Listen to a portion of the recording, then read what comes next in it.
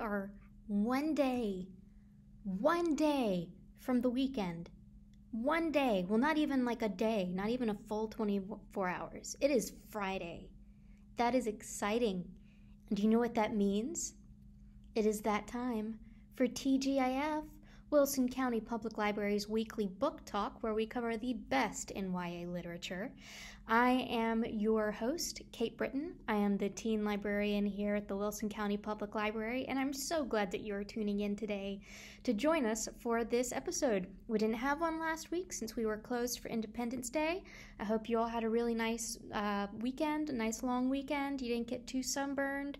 I didn't, which is a miracle because I burn like bacon on a griddle. Just go with it. I don't know.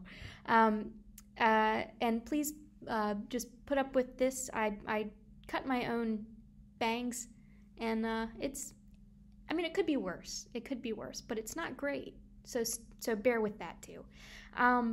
So we got a really good response to the last graphic novel that we talked about, which was Harley Quinn Broken Glass. And so I figured, well, why not go with another graphic novel? Maybe we can do like one a month or something, if you think that's pretty cool. So today we're talking about a pretty popular graphic novel series that has actually been recently announced that it's being made into an Amazon series. So it'll be coming to a computer or tablet or phone near you. And this graphic novel series is called Paper Girls by Brian K. Vaughan. This is, if you are a fan of a show of like Stranger Things, if you like, what else would have had the kind of a similar feeling? The movie Super 8, It by Stephen King.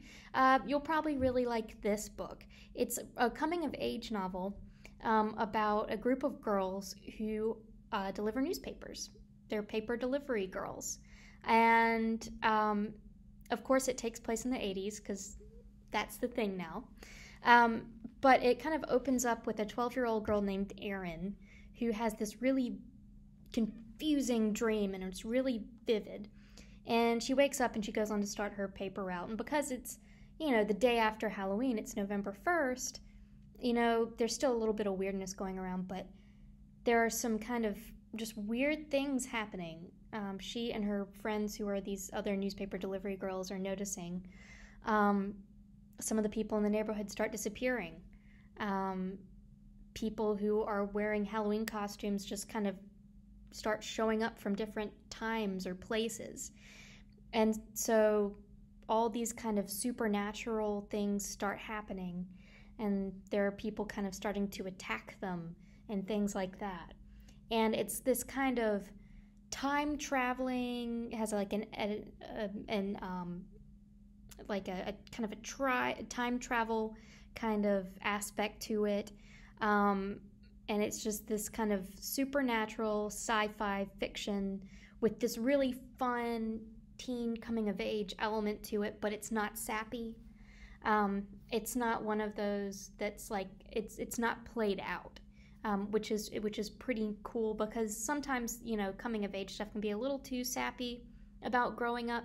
As a person who is on the other side, having grown up already, I know that some of the coming-of-age stuff can be a little too sentimental about, growing up and becoming an adult. And this is not overly sentimental at all.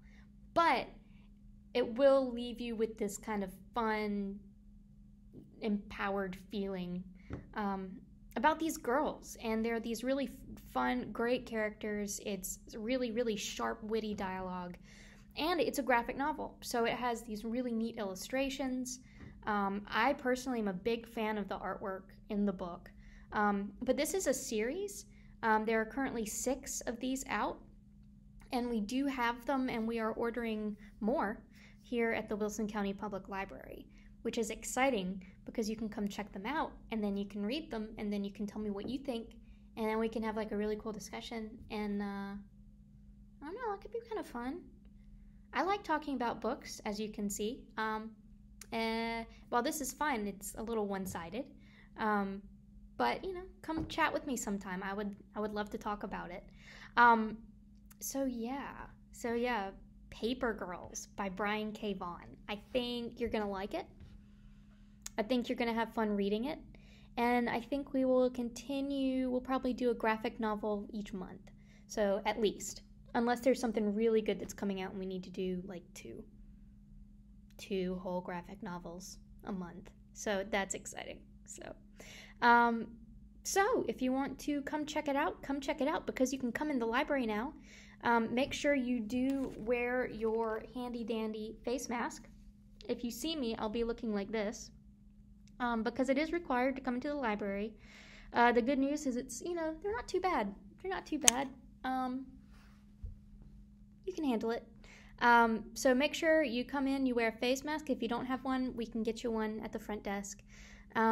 But come check it out. I think you'll really like it. You can also place it on hold on our website, and we'll have it ready for you when you get here. So anyway, if you have read this already, let me know what you think. Comment on the video.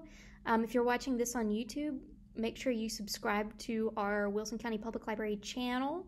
If you are watching this on Facebook and you haven't liked our Facebook page, please go ahead and do so, because you can keep up with the latest events. Also keep in mind, it is summer reading program time.